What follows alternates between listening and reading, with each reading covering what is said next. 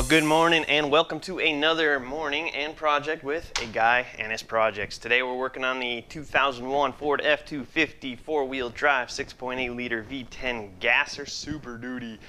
We're replacing the AC system. I'm just going to replace the whole system, the orifice tube, dryer, compressor. The condenser is right here before you hit your radiator. And there's no screen or anything in the grill, so it takes all of the abuse. A lot of the fins are bent down. It's pretty nasty. I'm going to replace that too because might as well. And then at that point, the only thing left that we're not replacing is the evaporator. And usually I don't because they're under the dash and super pain in the butt to get to. But this one is actually in the engine bay, easy access. There's no cabin filter. So after 20 years, I'm going to imagine that it's pretty clogged. So we're going to go ahead and replace that too. And we're going to have a whole freaking brand new system for this truck. So with that being said, we're going to go ahead and get started. You may notice, you may see in the picture right now, those fancy, nice little mirrors. That's a nice little upgrade. We just did a video on that. At the time of this video, it'll be posting next week, which means by the time this posts, it's already there. So go check out that video if you want to see how to put in those mirrors. I do a little review and install video. Also, we got the lift on, no video, had some complications. So these are the 33-inch tires. We're going to put on the 35-inch tires. We have some Road 1 Calvary mud terrains that are going on there. Not a whole lot of info online about them, so I figured I'll give them a try and see if there's a fuss worth making about them. So stay tuned. I'm going to do a review on those tires coming up and install. Well, not install. I'm not going to install them, but so stay tuned. Let's do it.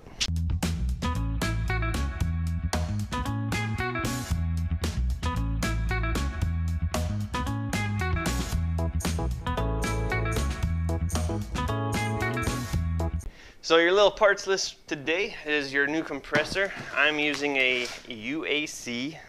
Part number on this one is S10 is the model number. It's 134A, of course, with PAG 46. You need to have a bottle of PAG 46 ready to go for later because this only comes with 5 of the so many ounces you need. Comes with a couple of O-rings, probably not everything you need, some instructions to tell you how much oil is in there, and that's your compressor. Okay, we're also using UAC condenser, part number CN4883PFC. That's going to be our condenser. That's what's going in right behind your grill. Comes in pretty well packaged. We'll unpackage it when we get there. As we mentioned, we're also replacing the evaporator. We're using evaporator UAC EV0174PFXC. Why are we using UAC for everything? Because they were cheap and this truck's old, so I didn't want to spend a lot of money on it. That's the evaporator. That's going in your engine bay, not under your dash like you would think. And then, of course, we got your receiver dryer, which you always need anytime you open the system. You need to replace this bad boy. This is part number, there it is, 1411655, and I totally just dumped the rest of it into the evaporator box. The rest of it is simply a set of O-rings and a new orifice tube. Should we get started? Let's get started. So in order to get the compressor, we're going to do the compressor first. I like to do the hard part first. Plus, we have to get the belt off to do the the AC compressor. Anytime I'm working on a vehicle, if there's part of it that is going to disable the vehicle, I like to get that part done first because I want to be able to go somewhere if I have to later. So we're going to do the compressor first. In order to do the compressor, I'm going to go in through the wheel well on the passenger side, mainly because it's going to be a lot of bending over up top. There's no access, and I think it should be pretty good access from this side, I think. We're going to find out. So let's go. First off, I'm going to jack the truck up, take the tire off, give us some room, take the wheel well liner out, and then we'll see if we're on the right track at that point.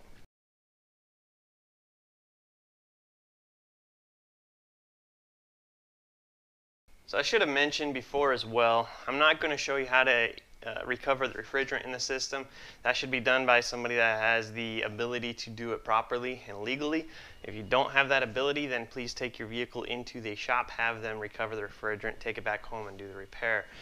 If you do have the equipment to do it legally, you don't need to watch this video for it, so that's where I stand on that. I know I want to piss a lot of you off, but that's where I stand. So moving on, we're going to try and access the compressor. We got to take this wheel well liner out.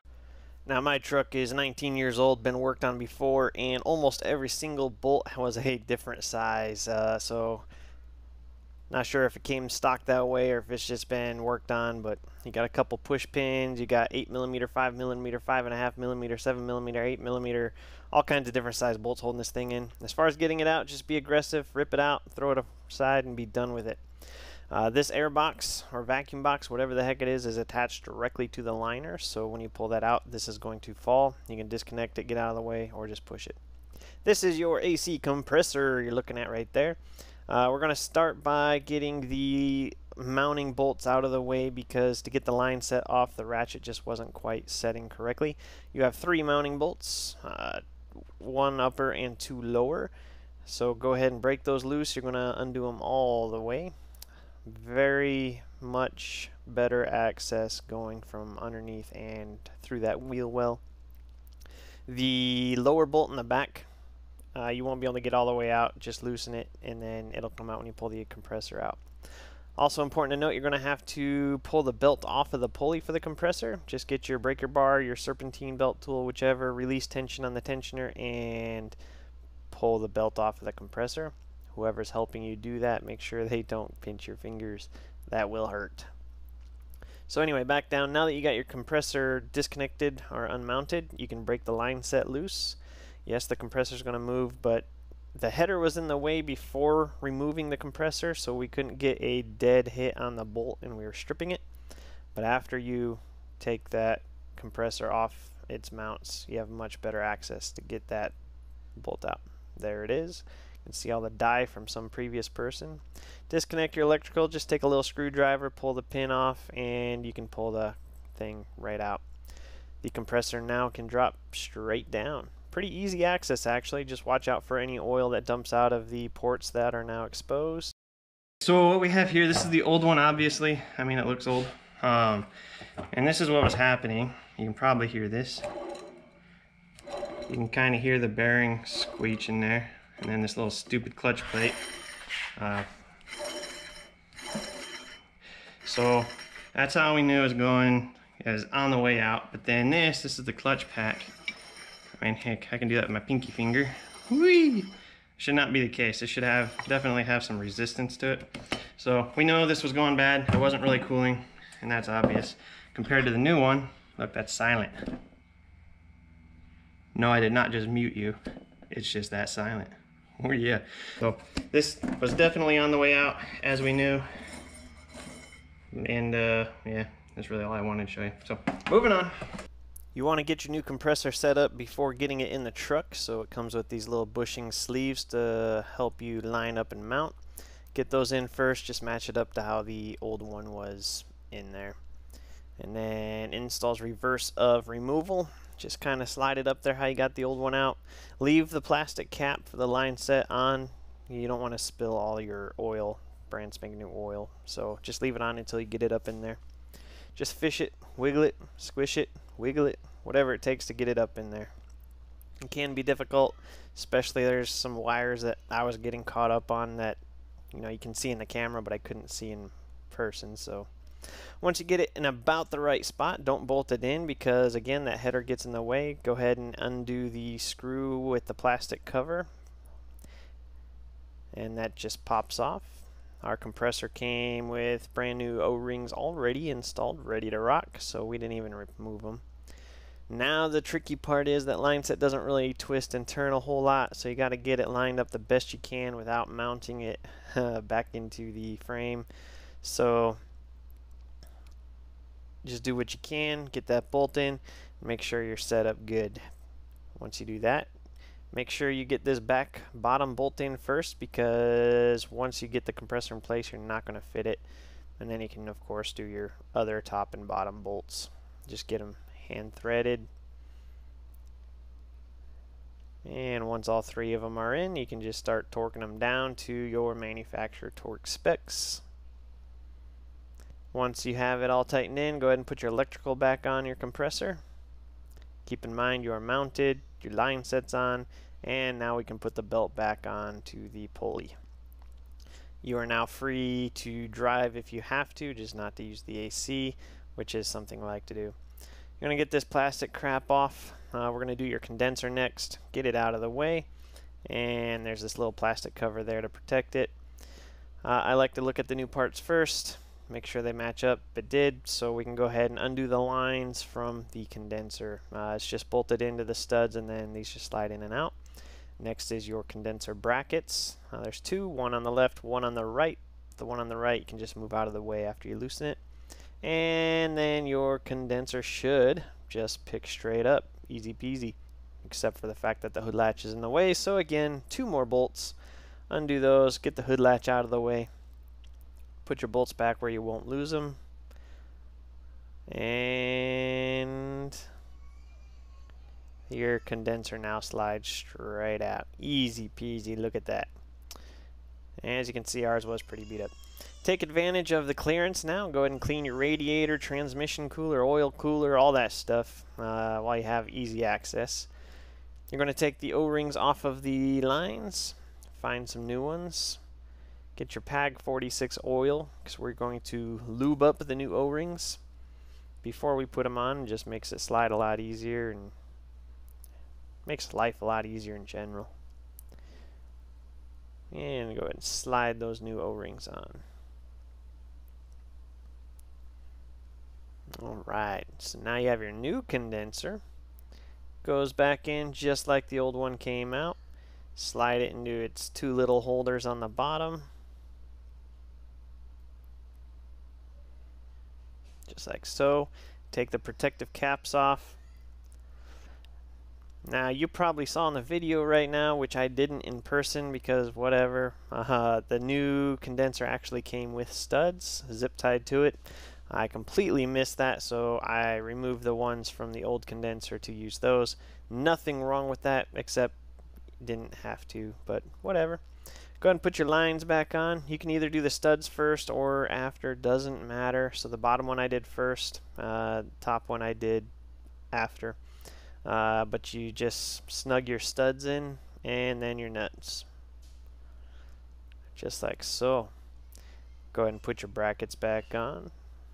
No particular order, left, right, doesn't matter. Tighten those down. Shouldn't be able to move the condenser a whole lot after you're in, just like that. And of course, don't forget to put your hood latch back on. Boom, that part's done. Put your cover on.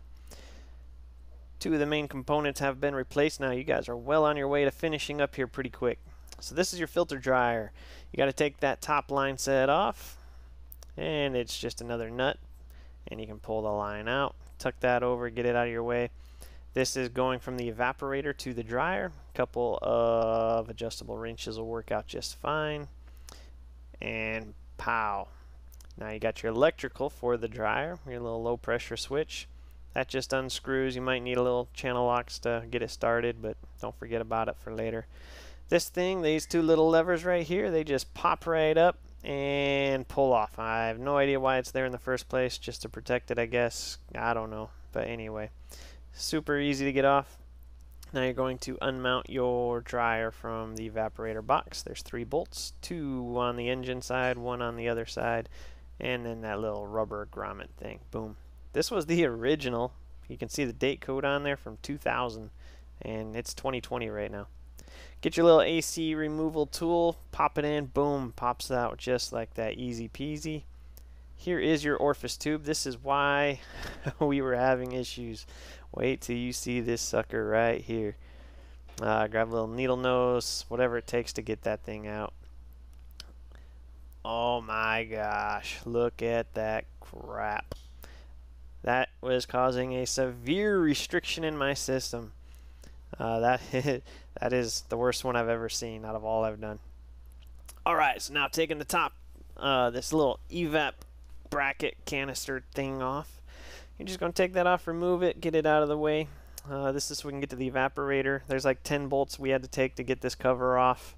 I'm not going to show you in the video because it was dumb. You're just going to have to find them yourself. But once you get all those bolts out, you can take this cover off. That's your evaporator cover. There's a little bracket right here. It's mounted under 4 bolts total, 2 underneath the, or 2 up top. Well, I don't know what you want to call that, and then 2 on the evaporator box.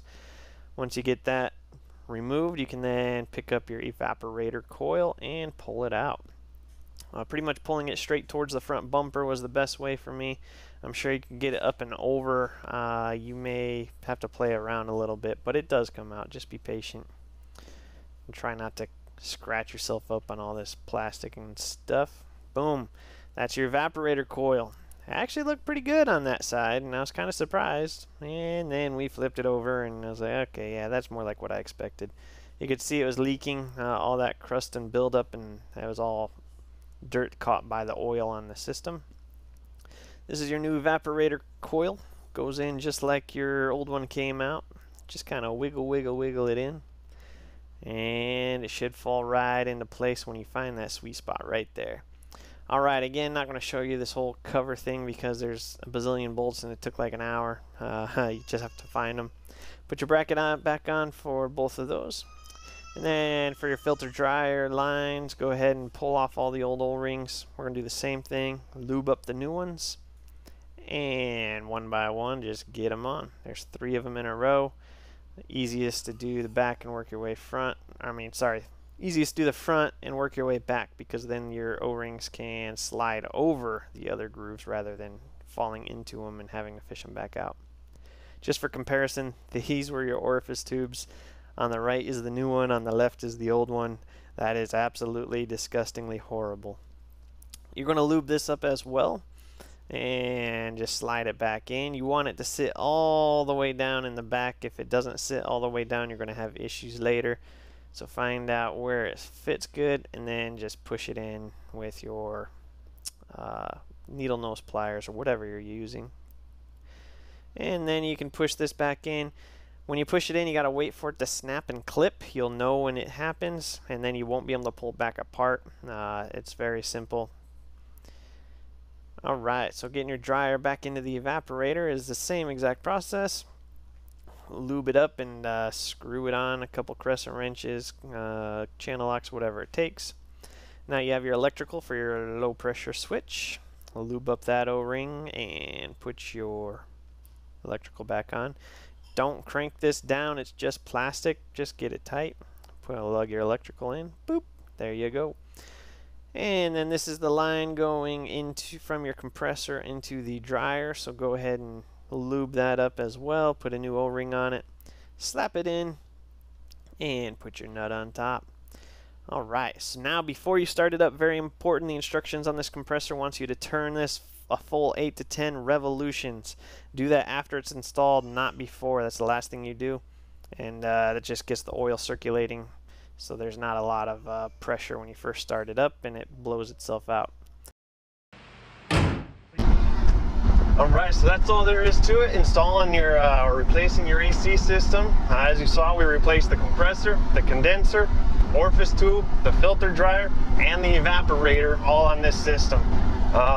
It's working much better. As you saw, the orifice tube on the old orifice tube had all kinds of gunk and nastiness in it, which was giving me a restriction in the system. So the compressor is trying to compress and trying to push that refrigerant out, but I was getting stuck and slowed down right before the evaporator in the orifice tube. So by replacing that, technically we could have just replaced the orifice tube, but anytime you open the system, you really need to replace the dryer. And then because the compressor's been working overly hard for such a long time, as you saw that comparison, the clutch and everything was worn out and rattling and scratchy, and bearings were going out, so we just replaced it anyway. And then anytime you get a failed compressor in a modern vehicle, you pretty much have to replace the condenser because the tubes are so small you can't flush the crap out.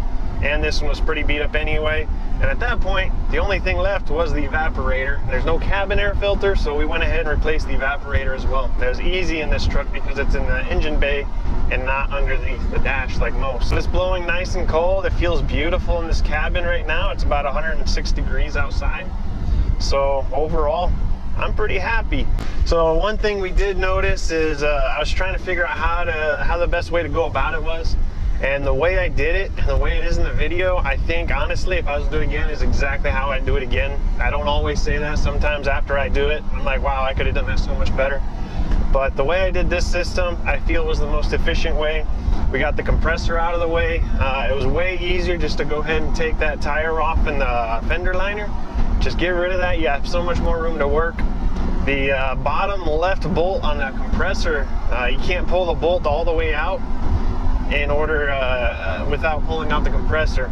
So we broke it loose and we pulled it out, but we weren't able to get the bolt out and removed. In consequence, the other way around, when you put the new compressor in, make sure you have that bolt in there ahead of time, or you'll hate yourself later. Also, in order to get the line set off of the compressor, we found we couldn't get a ratchet in on that screw head. So in order to take the line set off the compressor, we busted the compressor loose from its mount so we could move the compressor away from the headers. That allowed us to get in there with the ratchet and bust the lines off. Vice versa, putting the new compressor in, you have to do the same thing. You have to feed that bolt in for the bottom left and then put the line set back on before you screw and move the compressor in and put it in place. Just a little tip for you.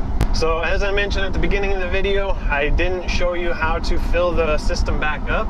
I didn't show you how to vacuum it. If you have a vacuum, I'm going to assume you know how to use it. If not, I'm sure you can find a YouTube video on how to use that. If you know how to use it, then you know how to vacuum out your system. Same with refilling it with the refrigerant. If you have the ability to fill it up properly and you know how, then you don't need to watch a video. If you don't know how, I'm going to recommend you don't do it. That's just my personal recommendation. Take it in, have them vacuum out the system, and then fill it up for you. I think that's the best way. I don't want to waste mine and your time showing you how to do it. There's too many intricacies to get it charged just right. It's not just about weighing it in, it's about your superheat, subcooling, all that good stuff. So if you don't know how, just take it in for that portion. Don't get mad at me for not showing it, please. Overall, I'm happy. I'm happy with how cool it is in the cab right now for being 106 degrees outside. Everything's riding good and smooth. As I mentioned at the beginning of the video, we've done some other projects to this truck, including these mirrors. I don't know if you can see these tow mirrors. I have a video review and install on how to put on the tow mirrors, as opposed to this single arm, little tiny crap, about the same size as a car mirrors that this thing came with. If you want to see that, check out my channel. I've got other things coming up. I got to change the cooling fan. I got to change the belt. We're probably going to have to change out the whole entire power steering pump. It's leaking, it's cracked, it's not good. So stay tuned. I got some videos coming. Until next time, see you guys later.